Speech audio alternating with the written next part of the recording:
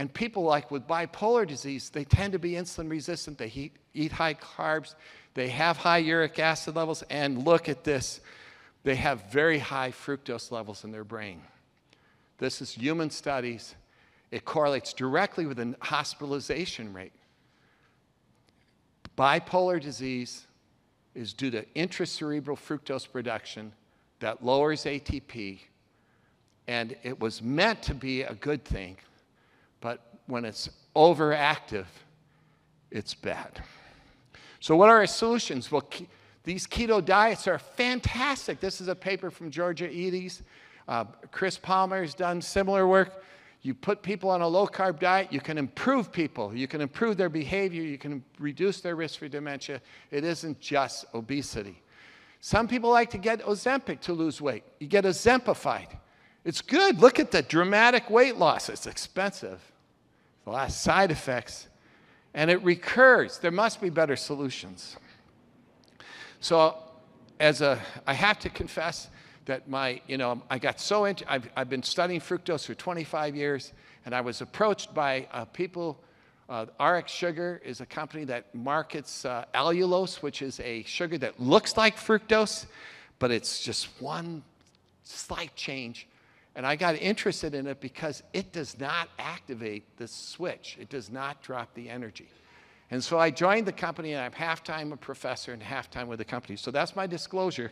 But I did it because I believe that this is actually a great potential solution. So what the heck is allulose? It's a natural sugar. It's found in wheat and other things. It's low calorie. It's low glycemic. It's sweet. Everyone's eating some. We're just not eating enough. And what happens is when you eat allulose, it gets absorbed and then not metabolized and then excreted through the urine, and a little bit gets excreted through the gut. And it does not activate this bicarb switch, this fructose switch. It does not activate this survival switch. And it has some added benefits, and those added benefits includes that it reduces the glucose response. This is the only low-calorie sugar that actually reduces the rise in glucose after a meal. It actually stimulates this thing called GLP-1, which is what Ozempic does, but it's a natural stimulant, and it stimulates only for a couple hours after you eat. So you get this little boost that keeps the glucose levels down, so it will reduce the amount of fructose produced. It blocks fructose absorption as well because it competes with the fructose transporter. And it has a lot of other benefits. And so if you give it to animals, you can see that it stimulates GLP-1. This is the same thing that Ozempic does, or Ozempic is a GLP-1 agonist that is present, elevated all the time. And if you give it to humans, you get a really whopping GLP-1 response. It suppresses food intake because of that. So if you take allulose like a chocolate bar, you can actually reduce it stimulates some satiety, and it can block weight gain. This is in animals, mice. They get less fat. You can improve their diabetes. It's really good, and it can reduce body weight. This is a human study. It doesn't have the big effect that Ozempic does, but we've had some people lose 50 pounds, but not everyone does that. It blocks, if you give it with sugar, it blocks the rise, like in table sugar. This is sucrose or table sugar. This is human studies. It really blocks that rise in glucose. And remember, that's what triggers the fructose production in the brain. And it affects, it's been shown to help diabetics.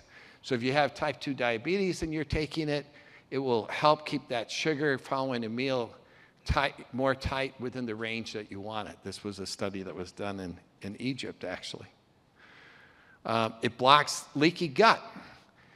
My work shows that leaky gut is the cause of anaphylactic, food allergies to peanuts and so forth, because you have to get those peanut antigens across the gut into the blood. It's important for the origin of celiac disease, where you get the gluten across the gut. If you can block a leaky gut, you're going to block the development of celiac disease. And Crohn's disease is also linked with sugar intake and may involve similar pathways. It improves exercise endurance if you're a mouse. I don't know about a human, okay? But it does. If you're a mouse, it increases glycogen in the muscle, which leads to a little bit better performance. We need to do studies in humans, okay? But bottom line is, here's a study where it improved cognition.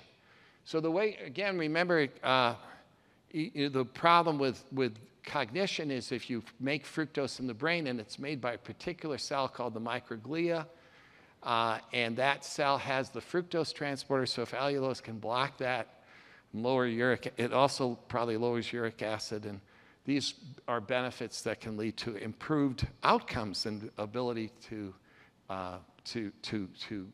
think logically and so forth. And if you give, fructose or glucose, you get all these changes in blood flow to the brain. With allulose, you don't. So I've talked to you about the tale of two sugars, the bad and the good. Fructose is the bad. It blocks the mitochondria, and it lowers ATP, and that is the mechanism that seems to drive behavioral disorders. It's the mechanism driving dementia, and it's also driving all these other things, but it was meant to be good. Transiently dropping it makes you eat more. It helps you store fat so you can, survive winter, but we're not hibernating. We're just continuing to eat. So this is why it's bad. Chris Palmer I want to say that he is a fantastic guy. We're going to be collaborating with him to look at some of these effects on behavior and as well as, on dementia. And allulose seems to be a good sugar. We need to know more about it. I'm just learning more about it, but it does look like a great fructose substitute. It's low calorie, it's sweet, it's metabolically healthy, it stimulates GLP-1, it lowers uric acid.